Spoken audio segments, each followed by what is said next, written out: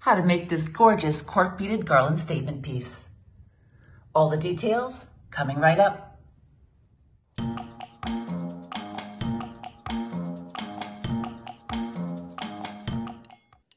Yes, this is one large plastic king-size comforter bag filled with my recycled cork from the past few years. Cork is, without a doubt, the material choice for recycling. It is today's choice for making our beads for our beautiful garland statement piece. Hi, it's Marcie. If you're new to my channel or you are a returning viewer, thank you for stopping by and watching. It inspires me to share with you creative content like garden art, DIY, and healthy garden recipes. Life is art, make it your masterpiece. For today's project, you will need cork, lots of it, some twine or jute or some type of cording, masking tape or scotch tape or duct tape, it doesn't make any difference, your preference. Some super glue is always nice, scissors, serrated knife, a drill and drill bit, and this drill bit should match what you're using for a cording, the same circumference. And I'm also using a piece of styrofoam, and that is going to protect my table when I'm cutting my cork. And this is optional, this is an awl. You can also use a screw. Before we randomly start cutting our corks, we're gonna wanna figure out how many we're actually going to need. So for that, I'm gonna take my cording, in this case, I'm using the jute, and I'm gonna run it up against my measuring stick here. That's 24 inches, 48, and I think I'm gonna do 52. And I'm gonna add on a little bit more just because. Cut it right here. So with each cork being a little less, yeah, it's a little shy of 2 inches. It's about 1 3/4 inch. And I have a 52-inch strand. So based on, say, 50-inch strand, you're gonna need at least 25 corks plus.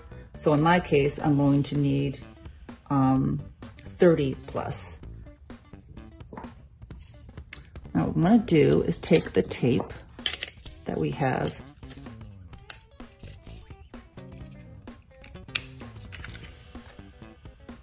and wrap your end here of your cording. Now I'm doing this to the jute because of course it's fraying at the end. It's gonna make it infinitesimally easier if I wrap the tape around and use that to go through my bead.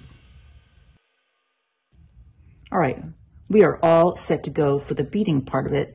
Let's proceed to finish up with cutting our corks as well as making the holes. All right. So we're gonna do it about 1/4 inch. So get comfortable because we have a bunch of corks to cut. It's always nice if you have another set of helping hands. Just go straight down and you're good to go. Now these don't have to be exact. It's probably gonna be much more interesting if they're not exact. Okay, that about does it for the cutting. We are good to go to start our holes to make our beads. I found one of the easiest ways to do this is to take my awl and puncture a hole first, like so. And then take the drill and go through and make a larger hole. Now, of course, this, you can't just use this because that will never do, but it makes it easier for the drill bit to stay focused on going down and making the hole complete. The second way to do it is to take and to do a low and slow on the drill and holding it tightly between your fingers. Start off really slow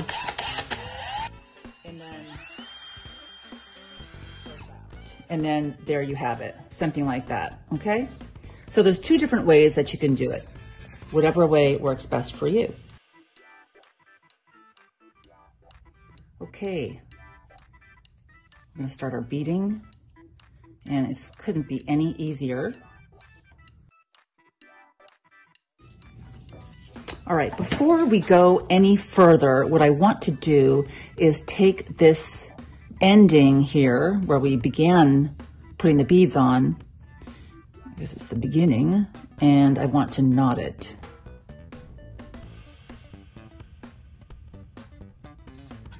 like so. Just an overhand knot will do. All right, we'll just continue on with our beading. I'm gonna take off this tape right here and make a knot, just a simple overhand, just like we did at the beginning for the other one, at the other end. You wanna make sure that these are fairly snug, not so snug that they can't bend comfortably, but you wanna make sure that they're fairly snug. This is really fabulous. I love it, love it, love it, but we're not done yet. Get ready to make tassels for your ends. You can opt to tie this together and have one large tassel at the end, or you can do one tassel for each end. I'm opting for one tassel for each end. I'm going to make a full and abundant looking tassel. I'm using the same jute that I did throughout this whole process. Get yourself a piece of carton. This is about 4 inches here, this way. And I'm gonna go widthwise here. And I'm gonna wrap about 70 times.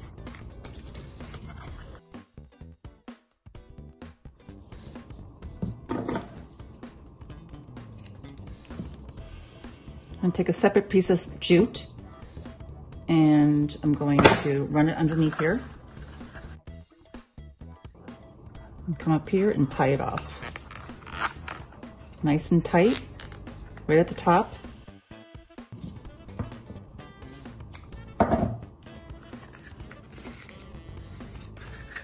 What I'm gonna do is come down here and you can either take it off like so and keep your finger where the carton was going to be, or is, okay? And then what you're gonna do is cut it right here. Okay, kind of looks like Cousin It, huh?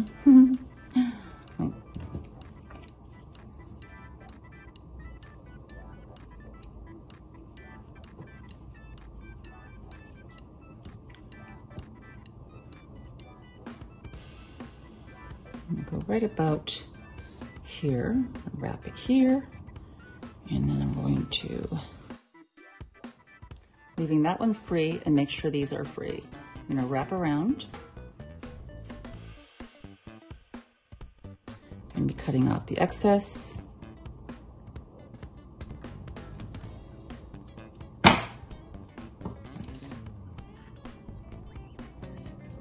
Perfect. Nice. Here's my second one.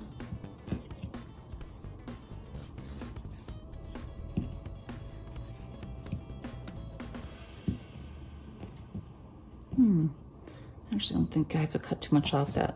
It's looking pretty good, but I will cut off a few of these. Pretty. All right.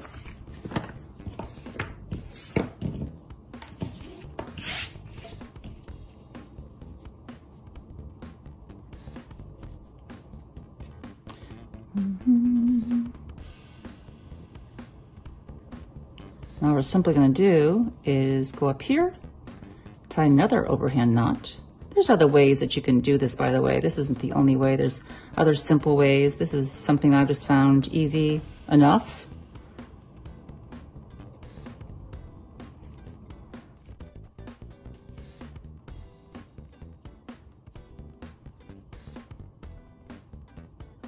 All I'm simply doing is an overhand knot twice.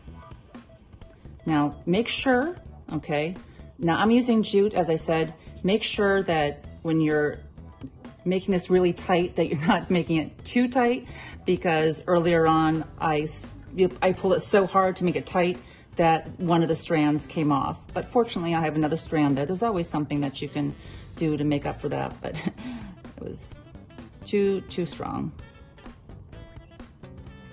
I'm gonna leave that on until I finish out this other one.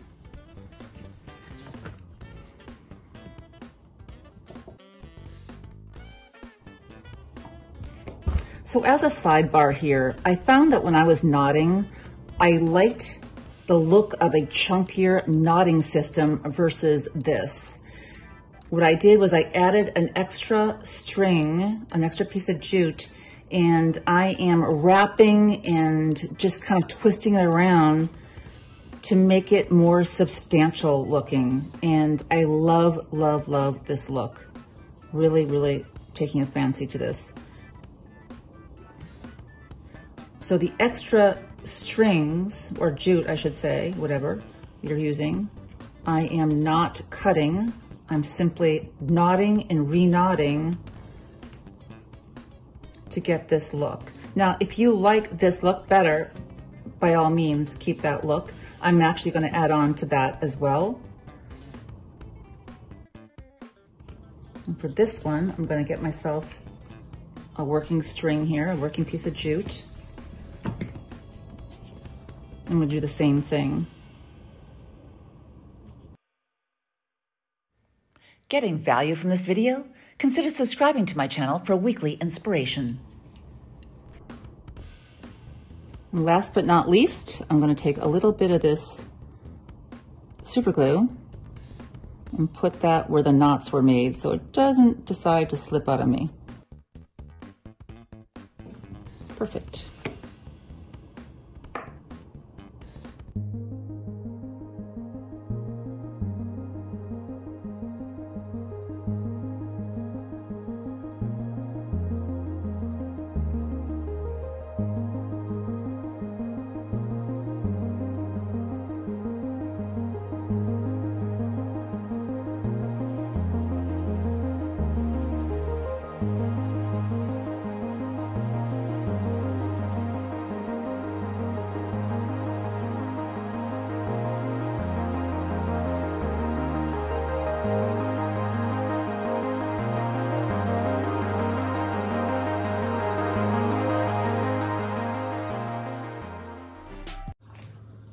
The girls and I would like to thank you for joining us today. Have a beautiful day.